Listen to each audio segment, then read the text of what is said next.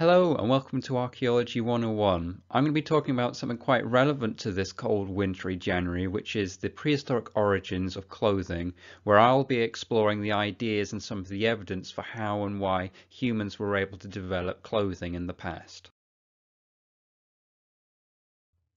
Humans evolved in Africa, which is a traditionally arid environment, and when humans first began to appear, they were hairy, ape-like creatures like Australopithecines. But as time went on, they began to lose their hair, which probably began radically reducing from about 2.5 to 1.2 million years ago, which coincides with the evolution of Homo erectus. So they were losing this dense protective blanket of hair that they had covering their bodies, which protected them from heat and the cold. So they had to make decisions to create artificial layering, which would protect them from both the hot and the cold and more sensitive parts of the body.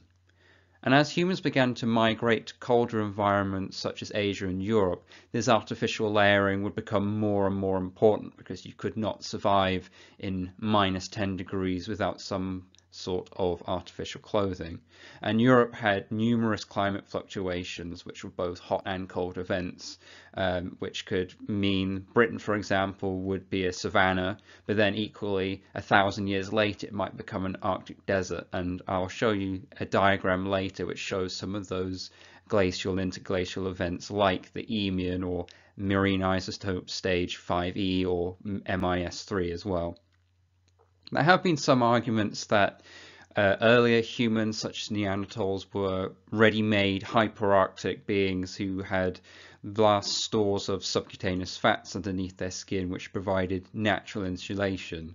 But the modeling on fat insulation has been very limited, and it shows that there's not all that much benefit for when a temperature reaches -10. You do need some form of artificial clothing. It's proven very difficult for archaeologists to infer direct evidence of clothing use in deep prehistory, so they've had to rely a lot on climate modeling and ice core data to suggest when clothing would be a necessity, and I will show you that diagram to show you a bit more what I mean in a moment. The archaeological record is not great either. So about 170,000 to 80,000 years ago in Africa, it was discovered that the human head louse split into the body louse. So these things can only live on the body and they're genetically distinct from the head louse. And that means that some form of artificial clothing layering would have to have been used to keep these lice alive. But there is much older evidence that clothing would have been used. In the late 90s, it was suggested that some stone scrapers may indicate clothing at least 780,000 years ago.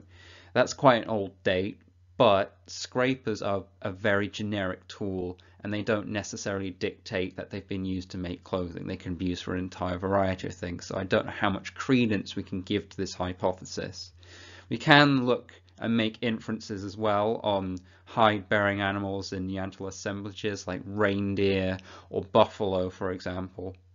Interestingly, 60,000 years ago in the Denisovan cave in Siberia, it was discovered that the Denisovans could make eyed needles, which could be used to sew clothing together, but again, quite a young date. And furthermore, there has been evidence of Neanderthal string or / cordage 40,000 years ago, again quite a young date, but it does show you how technologically advanced that these ancient humans actually were.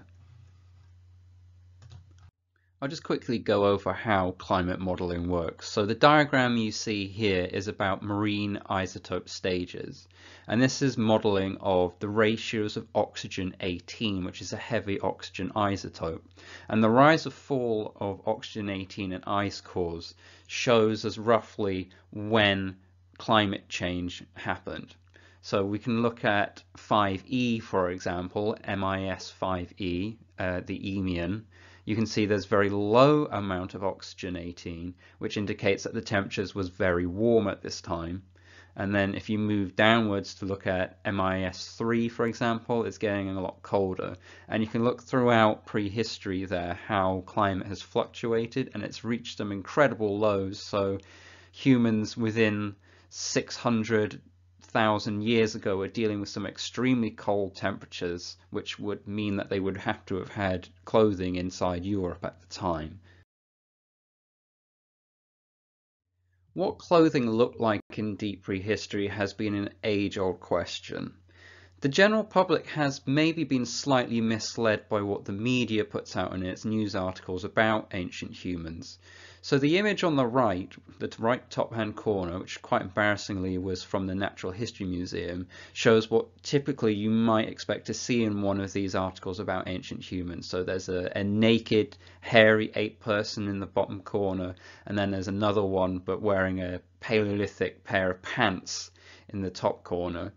This may not be completely inaccurate, however, and I'm sure during the more arid parts of Africa there may have been necessity to wear only minimal clothing which protected your sensitive parts from the sun and maybe the brush as well.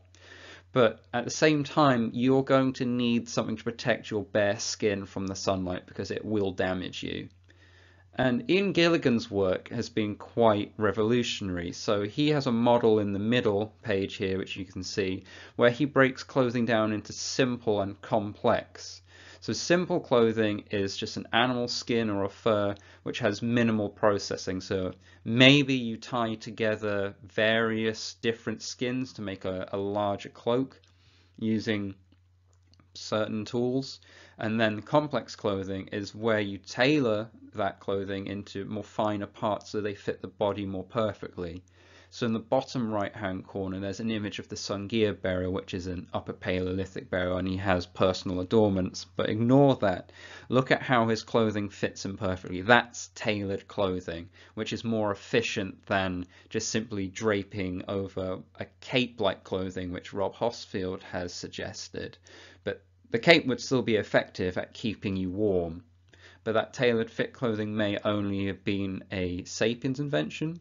However, we've already talked about Denisovan needles and Neanderthal string, so I would push back maybe on the ideas that these are simple and they may have been more complex and layered than we're thinking, but it might not have been quite the perfectly tailored thing that we can see in the Sungir burial, but nonetheless important. So I hope it's clear that we have many problems in the preservation of the evidence for ancient human clothing.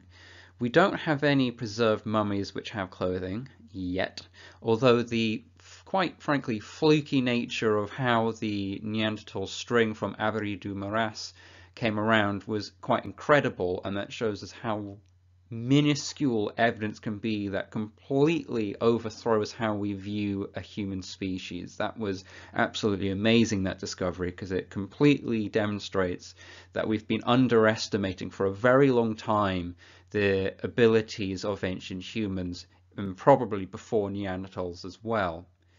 However, indirect indicators are not enough to unequivocally prove the use of clothing. So the example of the scrapers, that doesn't really help tell us anything about clothing use. So there's a lot of issues to overcome. Archaeological sites and the funding to research them is very few. It's very difficult to get this funding, and it takes time as well, but I'm sure in the years to come we'll have more and more evidence of human clothing. The best examples of preserved clothing we have come from a few examples, but in later prehistory. So, for example, the linen Tarkan dress from Egypt shows clothing from 3,482 years ago, but that's way after clothing would have been first used. And we also have the interesting case of Otzi the Iceman from the Italian Alps, who was a preserved ice mummy, and he also had lots of clothing which had implications on how we view clothing at this time as well, but they're simply not old enough to tell us what ancient human clothing would have looked like. This has been quite brief, but I hope it's been informative, so let's just reflect on some of the conclusions that this video has made. So we've seen that clothing would have had to have been used in Eurasia by humans due to the climate conditions there, such as the marine ice stage 3, and they were probably used in some capacity in Africa, but what forms that takes has been up to a lot of discussion. So probably cape-like clothing in cold conditions, so that was Ian Gilligan's idea of simple, in air quotes, clothing, but that may have varied in style depending on the seasons, and there may have been some limited tailoring as well. We just don't quite know because the evidence is severely lacking.